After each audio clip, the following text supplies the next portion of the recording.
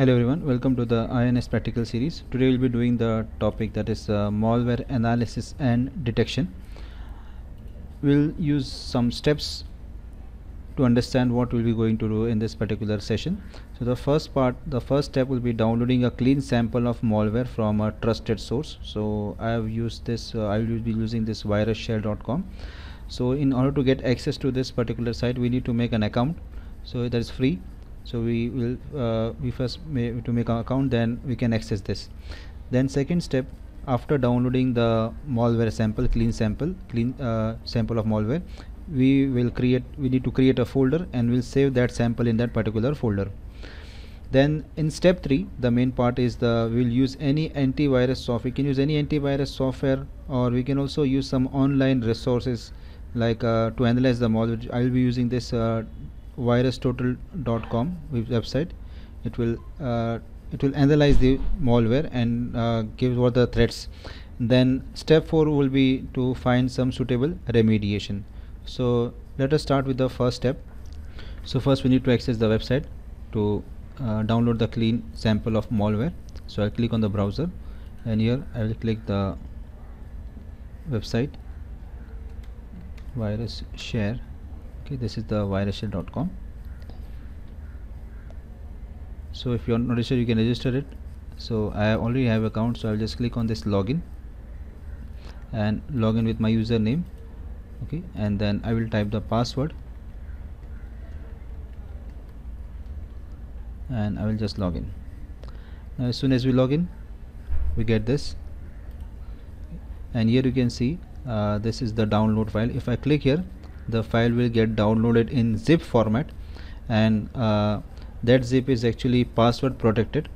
The password is infected. To open the file, infected, infected, infected is the password. So I'll just download the file. I have already downloaded the file. I don't need to download. So I have created a folder on my desktop. I'll show this. This is my folder, malware, and this is how the file looks. This is the file. This is the virus share. So if I click here, it will ask me to ask me a password. Okay, so because I had already opened it before, so it won't ask me. So the password is infected. Now let us go to the second step, that is the analysis part.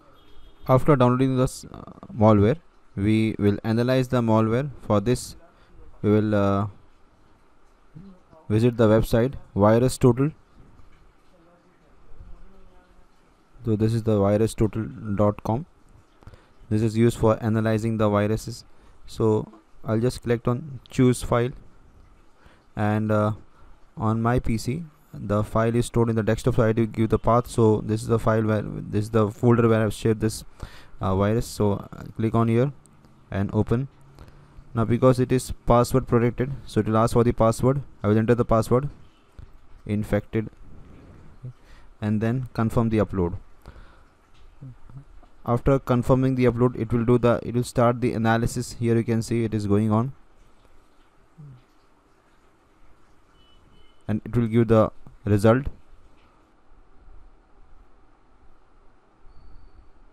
So this is done. So 55 security vendors have flagged this file as malicious out of 60, and these are the names of the vendors. Okay, you can see these vendors. These are the vendors.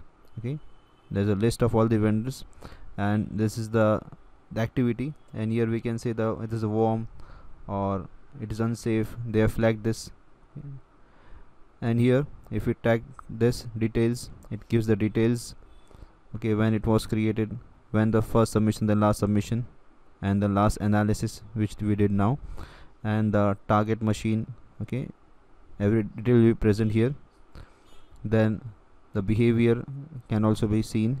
Okay, so this is how we can actually do the analysis using this particular website. Now regarding the remediation, we can use any online or offline antivirus software and remove the virus and remove the malicious active softwares.